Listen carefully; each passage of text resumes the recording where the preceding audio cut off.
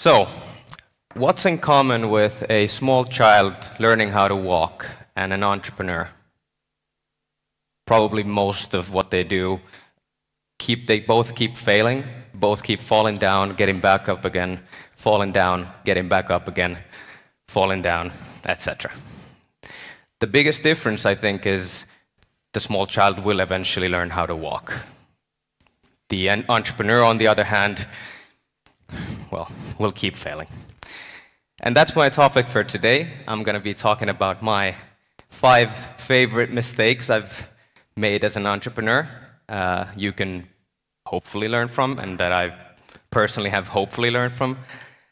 My name is Julius Haukkasalo. I come from Evermade, a digital agency based here in Helsinki. I'm one of the co-founders. I have a design background, but I've basically done everything you can in a digital agency.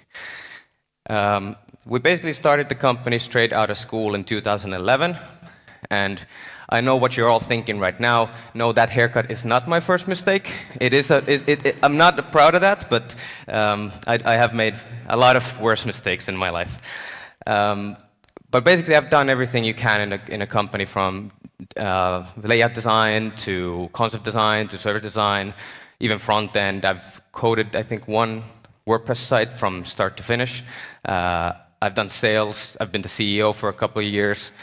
And that's where lies my first issue, my first mistake. And because I'm sort of a master of none, or a jack of all trades, I kind of know a little bit about everything, which leads to a situation where I try to do everything by myself. And a couple of years ago, when I was still the CEO, I was basically handling most of our sales, probably 80% of our sales, while at the same time trying to do some icon design for a site. I was doing some layout design. I was running from meeting to meeting. I was handling all the finances, scrubbing the toilets, as old CEOs do. So I felt like I was this sort of squirrel trying to get to every single spot, and that was quite difficult, and I was fairly close to burnout at some point. And I realized that I do really need to learn how to delegate. And the thing with delegating is it's super easy to delegate things you don't like or not care about. But when you're an entrepreneur, you kind of do care about everything. So it is difficult to delegate anything in the company. And I've tried to learn from that, and I've managed to find people to do what I've used to do before. And I try to give as much to others as possible. There's a quote by a person, somebody told me once, that 80%, if there's someone who can do 80% of what you do, just delegate. I'm a bit of a perfectionistic person myself, so I kind of struggle with the 80% idea, but I think that makes sense. But if you do delegate, and when you do delegate, you have to take the good and the bad that comes with it. And here we get to my next mistake: not allowing others to fail. And this is a very, very important one, and one that I struggle every single day today. I've personally learned from my mistakes more than I have from anything else. I think school was good, but being an entrepreneur just a year or 2 probably taught me a lot more than 5 years in a university. And if I do not allow others to fail, then how are they supposed to learn? If I try to help them, it comes from a good place. I want to make sure that everything is running smoothly and everybody knows what they're supposed to do and so on. But if I go and intervene and try to help people, they start to think that they are not good enough, or they won't. I think that they won't be able to come up with the solution themselves.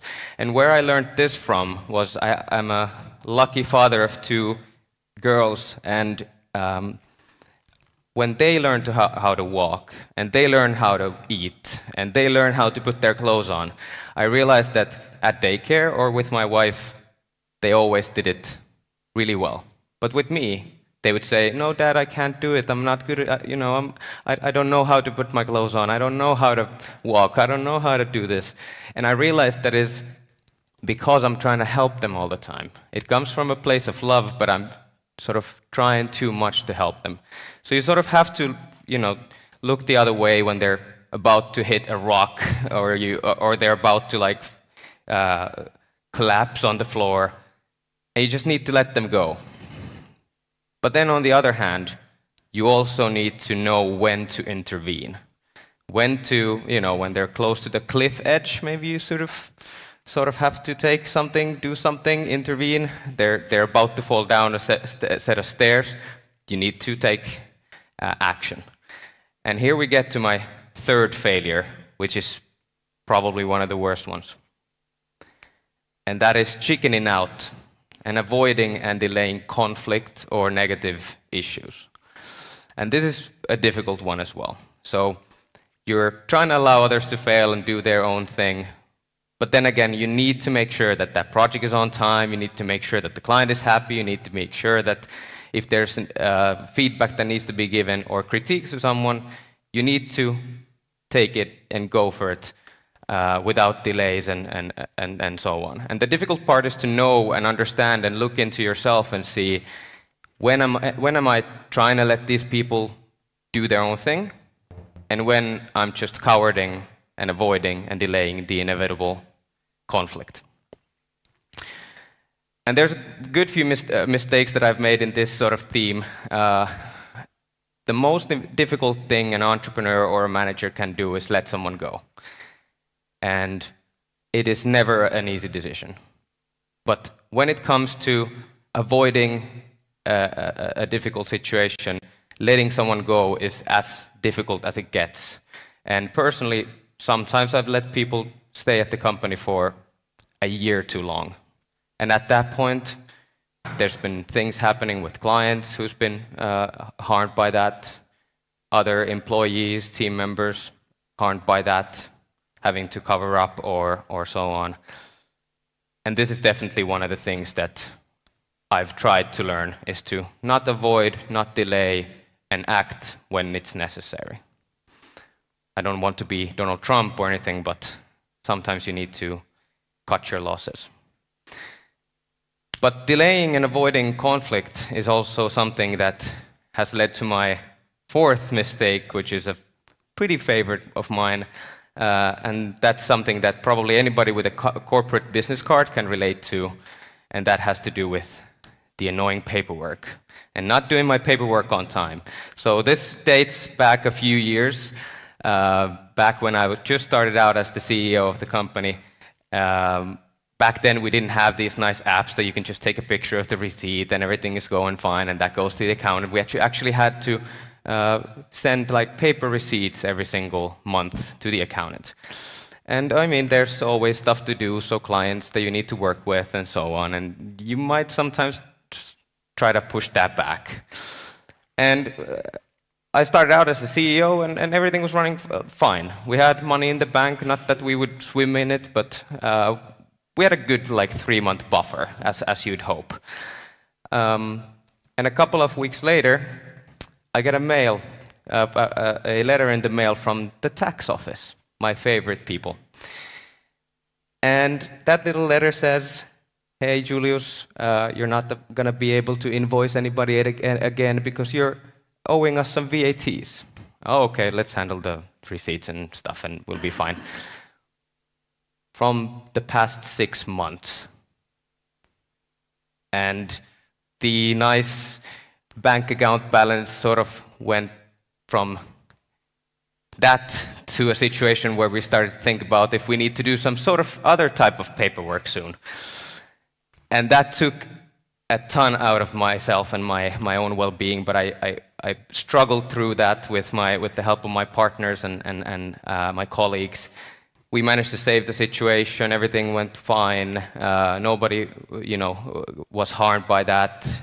No paychecks were late, and we sort of survived that. And a few years later, we're all well off. Now we have all these nice apps that we can scan the receipts right away and not get to this situation.